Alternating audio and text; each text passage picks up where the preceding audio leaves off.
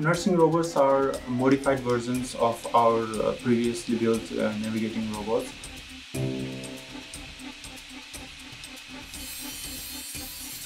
Before COVID-19, our company Paaila was working in robotics and AI.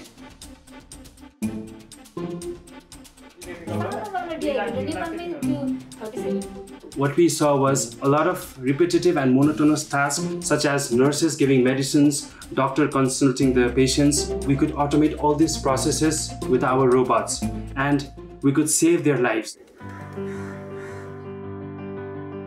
Nepal is a low-resource country with limited high-tech intensive care unit and ventilators.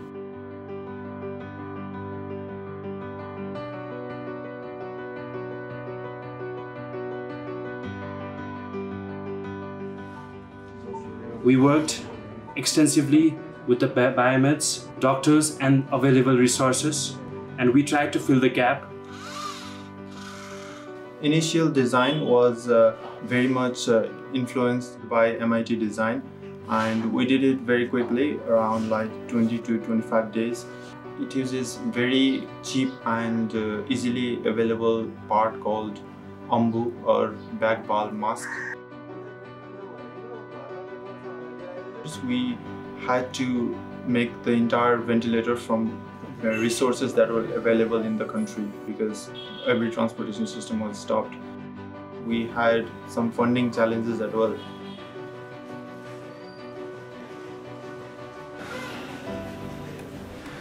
So this ventilator is a prototype. So we tested in some animal models. So it worked really well, and also we have recommended some few upgrades. So compared to the modern ventilator, it's not there yet, but it's almost there.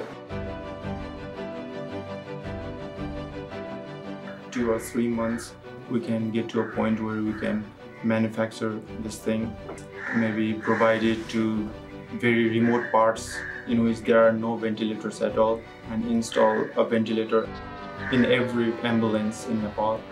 I think the most rewarding part is yet to come, and it is when lives are saved by our ventilators.